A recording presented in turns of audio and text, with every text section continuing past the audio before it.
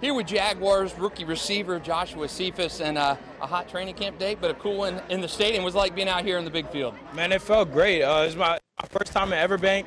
I feel like I had a great time. The fans brought great energy throughout the whole practice, and we just brought the juice today. I feel like we had a great, productive day.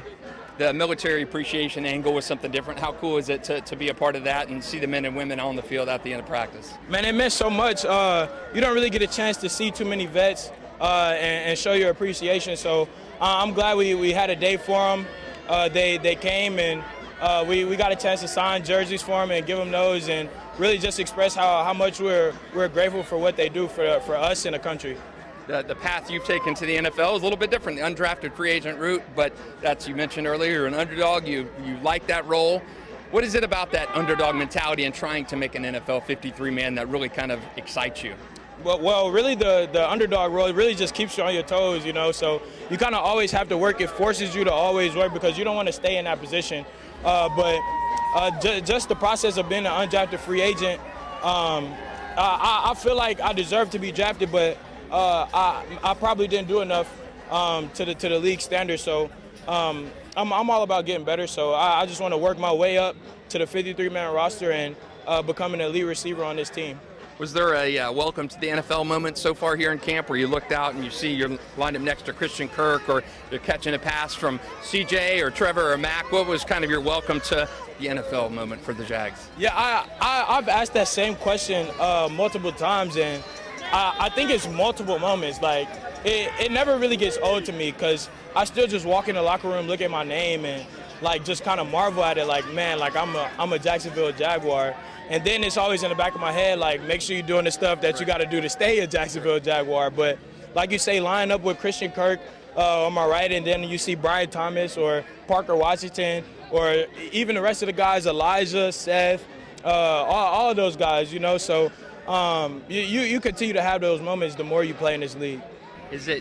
Do you kind of pinch yourself and say, hey, I'm one of these guys right now. I'm in this league. I'm in this locker room. I'm catching passes from Trevor. I'm trying to make this 53-man roster. You have a pinch yourself kind of too? Oh, yeah, 100%, because just as fast as I got here, I could leave just as fast. So I'm just trying to make sure I'm stacking great days right on top of each other and building my resume and showing them what I could do on and off the field, and continue to work and be detailed at what I do. So. Yeah. Do you appreciate that underdog mentality, that undrafted route? A lot of people who are take that undrafted route say they chip on their shoulder when they enter the league and get their shot. Do you have that too? Oh yeah, 100%. I feel like I got to show the league and I got to show the world why they should have drafted me, even though they didn't. But I feel like everything happens for a reason. Maybe if I would have got drafted, I wouldn't work this hard. I would have felt entitled or however, but God didn't have that plan for me, so I'm just going to trust him with my process and continue to work and go get that 53-man roster. 1 week from right now, we're going to be standing here on the same field. The lights will be on. NFL preseason starts. Is that another welcome to the NFL moment? 1 week from today, we're going to stand on this field with fans in the stands, and you seeing Patrick Mahomes on the other sideline, those guys?